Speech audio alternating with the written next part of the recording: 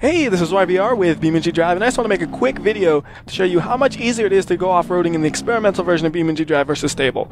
So as of right now, we are on the experimental version, and I just want to go do a little bit of off-roading through here with a normal stock truck, and then I want to do it in the stable version as well, and you will see a significant difference of just how easy it is in the experimental version. And I think the easiness is more realistic, I would say, because it's like, it's not necessarily anything too difficult we're going through, but it used to be extremely hard to do in the stable version. Now in the experimental version, the way the friction is calculated and all that is just so much easier to be able to do something like this. So you see, we are having no problems just blowing through this area at all, you know? And now I'm going to go ahead and switch over to the stable version of BeamNG.drive, which is the older version, and show you just how it compares.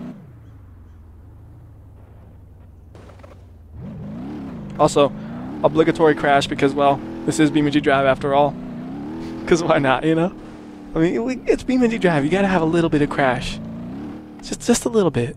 That's all. Alright. On to the next version.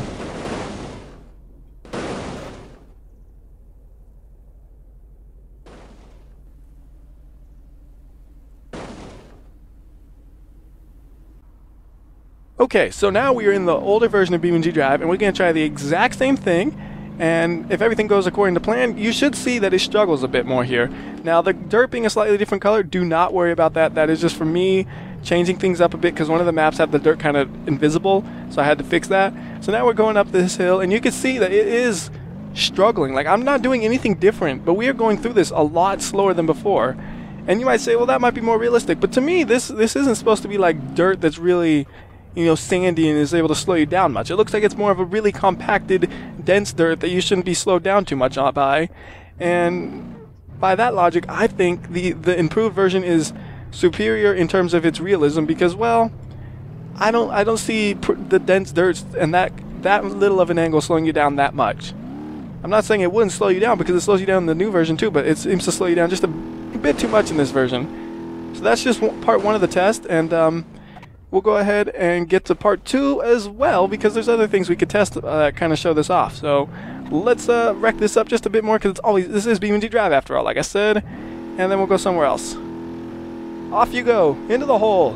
We don't love you anymore. Now put the lotion on your skin. Okay, so the next thing I wanted to compare is going over a rocky surface. So this is just an off-road truck, and we're going to try to go through the rocks right here in grid map, and then we're going to try it again in the other version, and we'll see, you know, again, the difference in the way the car handles it. So this one, we're going over it, and we got stopped up a little bit, but not much issue. We'll go ahead and go back around and do it the opposite way as well, and then we'll do it in the stable version, because this is the experimental, which means the newer version. So we'll try the old version after this. So we're a little stuck, but that is probably more so driver error than anything. Because I'm not really looking where I'm going. I'm just like, power, power, power, you know?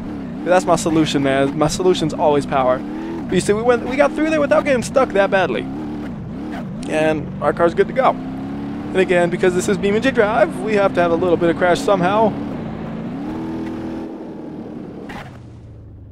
Alright, so now we're going to do the exact same thing in the stable version. Okay, so we're going to use the same strategy here. We're just going to go hard and fast through it, off-road truck, and wow.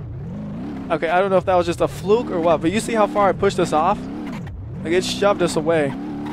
And you can see, it does feel like it's going slower.